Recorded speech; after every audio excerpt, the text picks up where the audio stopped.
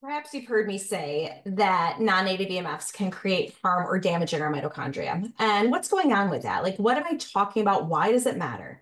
And I think to begin this conversation, we have to break it down first. What are non-native EMFs? Well, non-native EMFs are electromagnetic fields or frequencies that are being emitted by artificial sources. So there are native electromagnetic fields. For example, the electromagnetic fields of light coming from the sun, or the native electromagnetic field of the Earth's geomagnetic field, or the Schumann resonance. There's natural endogenous natural frequencies to the Earth that can be described as electromagnetic that are native, and our body is aware of them and how they interact with our lives. We also make our own EMFs. Our heart, for example, our brain, we are always continuously actually generating electromagnetic fields. But those are the native ones. Those are endogenous native ones. Within the past 100 years or so, we've actually seen an explosion in the ability for technology to generate non-native or artificial electromagnetic fields. And what the research is finally catching up on is the fact that, and it's actually not finally catching up on, there's books that were written in the 70s, 80s, early 90s about how these non-native electromagnetic fields have the potential to cause harm. And that's actually is proving to be true, especially because we are bathing ourselves in thousands of times more non-native EMFs in recent history, in the current times, than we were even just 10 years ago. You go back, it's like literally a logarithmic or an exponential amount of these frequencies, because once they're generated, they stay on the planet. They are generated, let's say, from a cell phone tower or a wireless router or smart technology, smart meters. And those emissions actually accumulate between a layer in the atmosphere called the ionosphere and the surface of the Earth. That's the same cavity where the Schumann resonance, or the Schumann, which is an infrasonic frequency that our brain waves tap into, that's actually the same cavity where that frequency lives. But that cavity is now full of these non-native electromagnetic fields. And so how is that potentially harming us? Or what could it possibly be doing to us? Well, first and foremost, it's creating a lot of noise for us to tap into when it comes to, if we're designed to tap into the Schumann resonance and its harmonics to create a balanced brainwave state, which also connects to our breath rate and our heartbeat. If those are experiencing chaos, that's going to look like nervous system dysregulation. So these non-native EMFs are inherently driving nervous system dysregulation.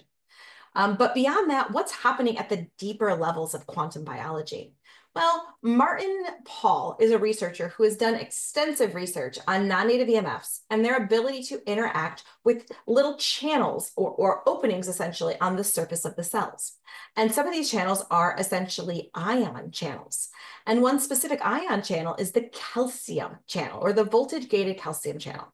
And so these are little channels that live on the surface of the cell.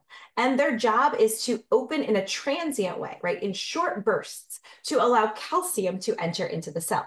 When calcium enters into the cell in short bursts, it actually acts as something called a secondary messenger, meaning it's a trigger to stimulate a whole pathway to initiate. But these days, what we now realize through Martin Pall's research is that exposure to non-native electromagnetic fields is creating a constituent opening. So these voltage-gated calcium channels are staying open way longer than they were ever designed to, which means that we're starting to flood the interior of the cell with calcium. What does that do? Well, a couple of different things. To understand these effects, step one would be, remember that the cell is designed to be full of this negatively charged structured water. And the health and the vitality of the cell is determined by how rich these cells are in this structured EZ, exclusion zone water. And that as that negative charge drains, the cell is it's like draining a cell phone battery, and the cell becomes more and more dysfunctional, to the point where if it drains to a certain degree, you can get uncontrolled cell division, which could obviously lead to cancer. And so how is calcium playing a role here? Well, it's directly impacting the charge of the cell. The voltage that's being maintained through the water is maintained through both the water and water's interaction with some key minerals, such as potassium. And if we start to change drastically the mineral composition of the interior of the cell, you start to have a cell that becomes drained of its ability to hold on to that gelled water. So that's just one of the most basic.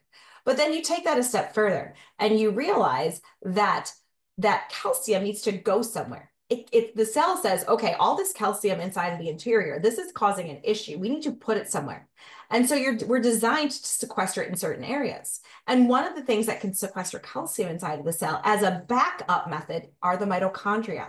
So mitochondria, they don't want to do that, right? They want to flow electrons to make water, flow protons to make ATP, generate infrared heat, essentially help to maintain the structured water inside of the cell.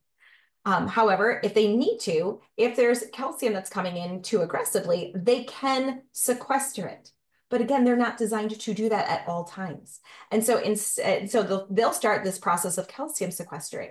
But in the meantime, as they start to do that, they become less functional at their job, at their task of flowing electrons and protons.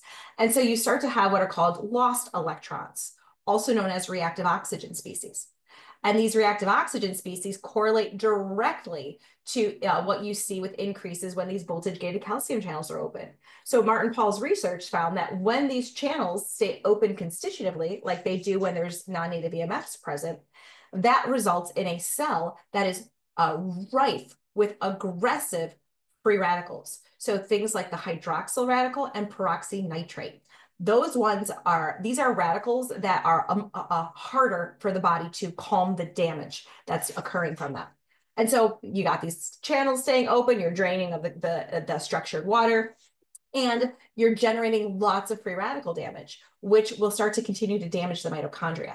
So the mitochondria start to become more and more dysfunctional. And so they're shot essentially at maintaining adequate water, infrared, and ATP production goes down drastically as well. And so this is a cell that just becomes highly dysfunctional. And if you get enough of these highly dysfunctional cells with a lot of mitochondrial dysfunction that accumulate in a given tissue, that tissue is going to start to express dis-ease or symptoms, because the tissue itself won't have enough energetic vitality. It won't have enough charge or energy to run all the programs that it needs to run. You take this one step further and you look at Dr. Jerry Pollack's research when it comes to exposing Petri dishes of gelled water, essentially, to wireless radiation. And to see, can this exclusion zone gelled structured water, this negatively charged water, can it form in the presence of wireless radiation? And so what he did was he would take a Petri dish, and in that Petri dish, you put a surface inside of it called Nafion that imitates our biological surfaces, say our cell membrane, for example. So naturally, if you put Nafion into water, you'll create an area of exclusion zone water that's designed to naturally form.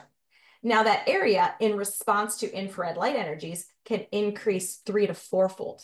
So that exclusion zone gelled water can expand if you provide the right energies.